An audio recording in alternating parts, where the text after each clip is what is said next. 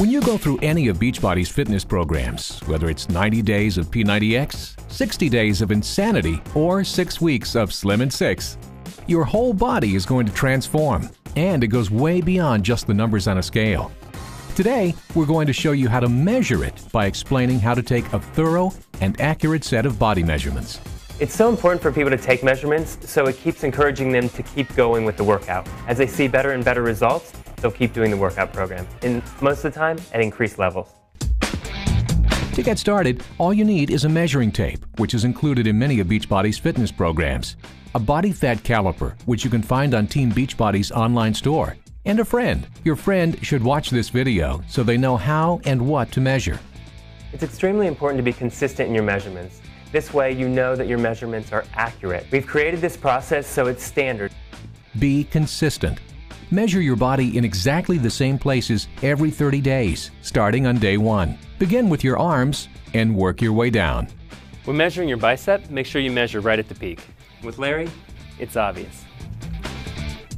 If you don't have a defined peak on your bicep, make sure that you measure the distance between your shoulder and your elbow and take the center point right in between. Now remember, you're going to want to make sure that you do both arms.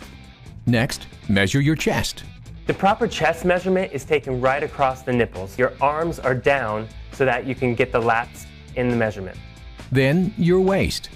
You want to make sure that you're going directly across the belly button. This also includes the love handles, which we so much want to include because we'll be eliminating those after the workout. Now your hips. When taking your hip measurements, it's important to make sure that you're including the widest part of your butt. You want to make sure that your legs are completely together and your feet are touching. And your thighs. Your thigh measurement should be taken halfway between your inseam and your knee. Make sure that your weight is evenly distributed and that your feet are shoulder width apart. And make sure that you do your right and your left leg. Don't forget the calves. For the calves, you want to make sure that your weight is evenly distributed and you measure at the peak of the calf. Last but not least, you'll want to measure your body fat percentage.